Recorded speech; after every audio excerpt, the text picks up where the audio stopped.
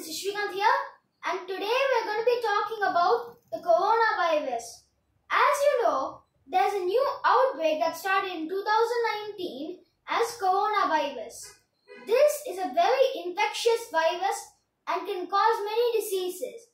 It may also be fatal in some cases. But don't worry, there are ways to prevent it.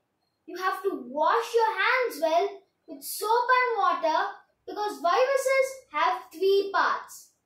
They are a DNA or RNA strand, this is for all viruses, known as nucleic acid, then a protein shell that protects the DNA or RNA, and a lipid part.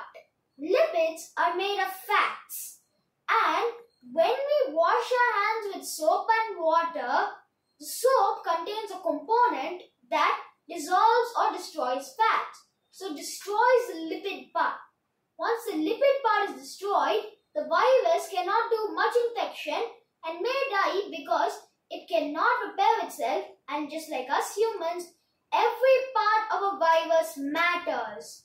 So the virus will die or cannot spread infection. So you just have to wash your hands well and frequently to make sure that all viruses do not spread. There are many other ways to also prevent coronavirus, and we'll talk about that in another video. But what I'm trying to say is, washing your hands is the best defense or the ultimate defense against this virus.